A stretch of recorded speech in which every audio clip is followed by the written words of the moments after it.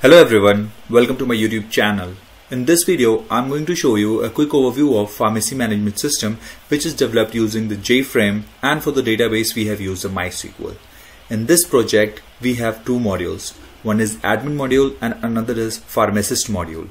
So admin module can actually manage all the users like another admin, another pharmacist like this, and the pharmacist can manage all the medicines. So let's quickly start with the admin module first. So we already have one admin module, that is one admin login inserted into our database. For that, the username is admin and the password is also admin. So let me just type it and just click on login, and when the password is wrong, it will throw a message like this: incorrect username and password. So I must have written something wrong over here. So I'm going to type it admin this time and click on login. So here we move to the dashboard. In the dashboard, we have multiple options. First one is to add a user. So let's click on that one. So when I click on this, we will get a pop-up like this. That will be the add user. So here for the user, we have two roles. That is, one is admin and another one is pharmacist, as you can see this. So we already have one admin, and let me just add a pharmacist so that we can log in with that user. So click on pharmacist. Here I'm going to name this one Sam, and I'm going to select one DOB from my something like this, and I'm going to select this one, and mobile number will be something like this. For the random, I'm going to type it and just click on save, and here you can see this, we got the message number field is invalid. It means that we have to type numbers over here. So let me just type 11111, 5 times 1 and 4 times 2. And here you can see this, but we got 10 numbers as a valid phone number. So if I click on save, again we get this mobile number field is invalid because this is not a valid number, because it's just a 9 digit. So what I will do is I will type 2 once again. So we have 5 ones and 5 2. So now it become 10 numbers, right? So if I click on this one, then now you can see this mobile number field invalid message is gone. Now we got the validation message for the email, right? So I'm going to type sam@email.com. So if I click on save, and here you can see this username field is required, it means that this one is validation is done. If I delete this and if I click on save, then you can see email field is invalid. It means that we have to type like this one.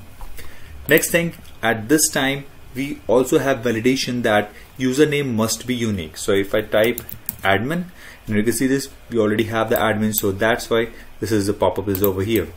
And if I delete yen from the last, then this is a valid, right?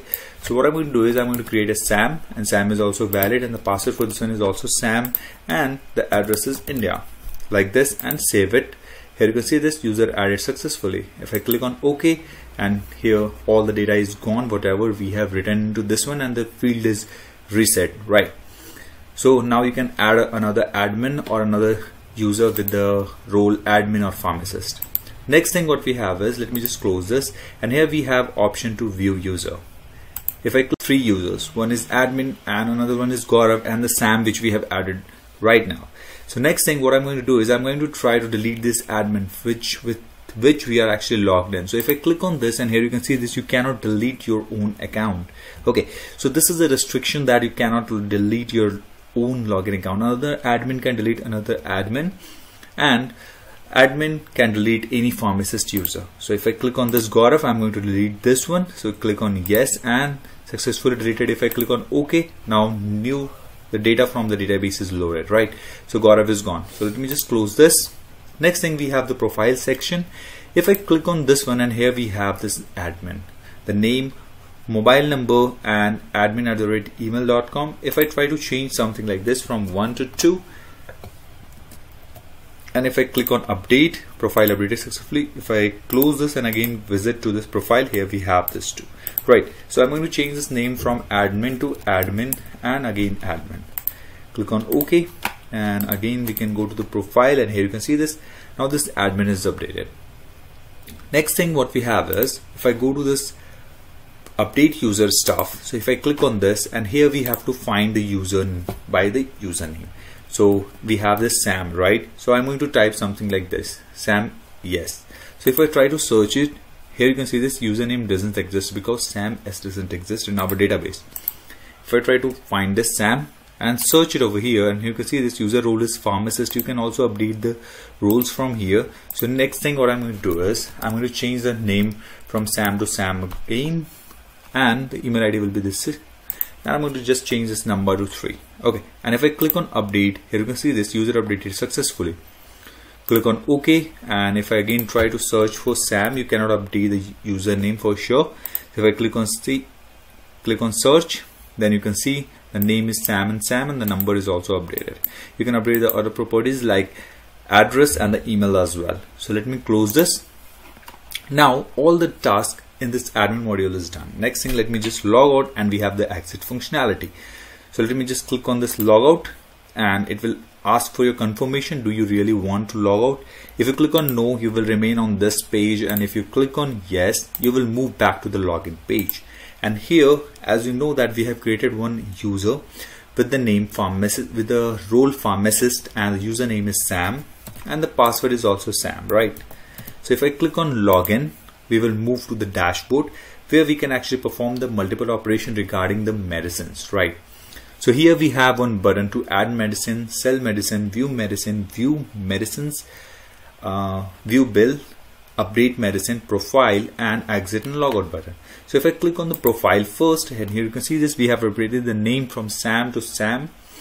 So let me just change this, just delete the last Sam, and also change this one to 2, and click on update, and here you can see this again my profile is updated.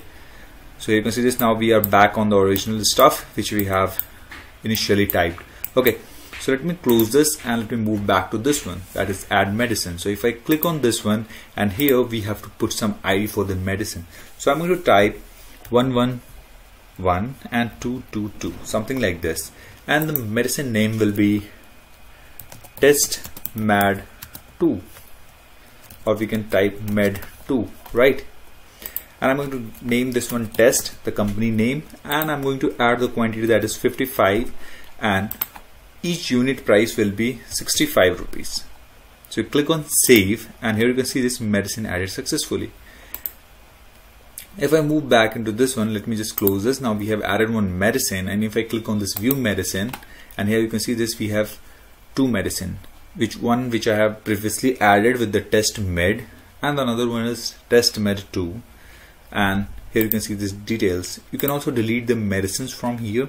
So if I click on this one, it will ask, do you want to delete this?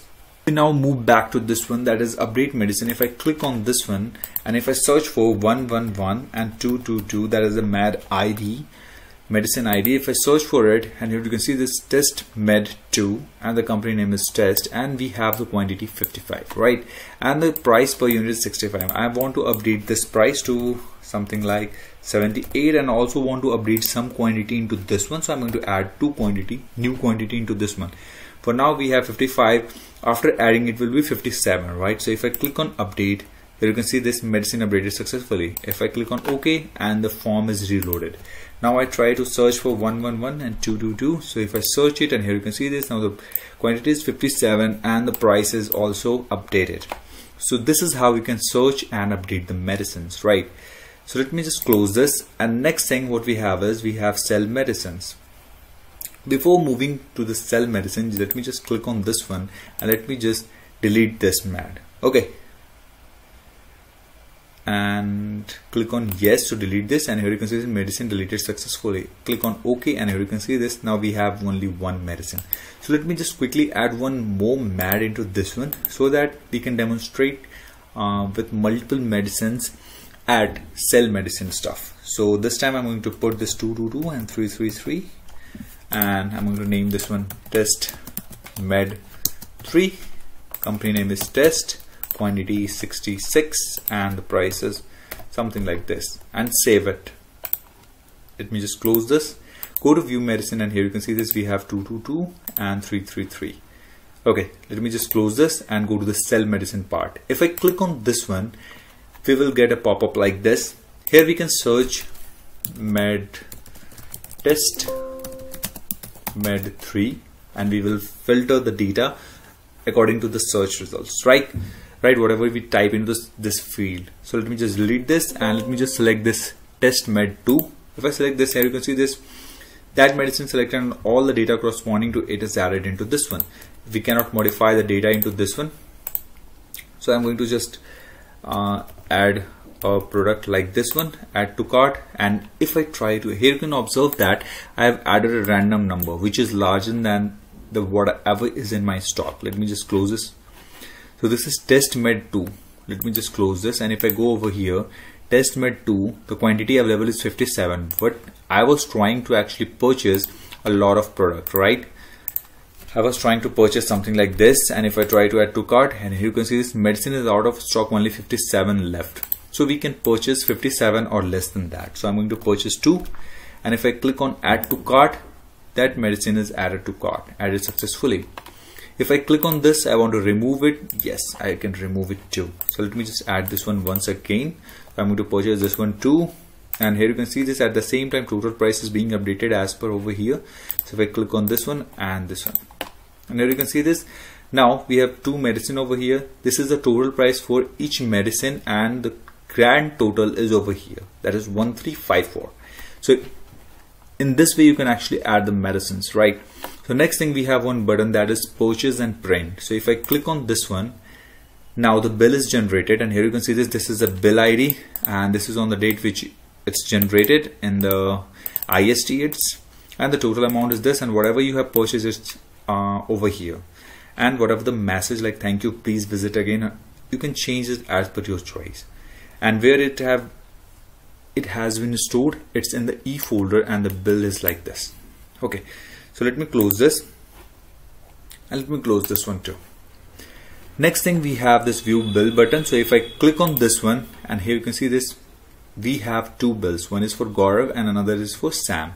So previously I have generated this one, but for right now I have generated this one. So if I want to view the complete bill corresponding to this one, so you have to just simply click on this row, and it will open that same PDF from there, right? So here you can see the bill easily. In this way you can sort out and filter the results.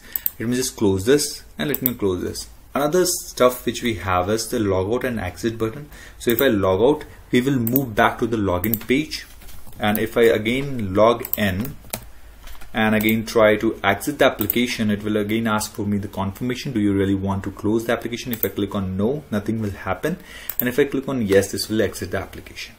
So that's it for this video, guys. From the next video onwards, I'm going to start the development from the scratch, how to create the project, and step by step we will do the development. So just stay tuned, subscribe, hit like, and share with your friends.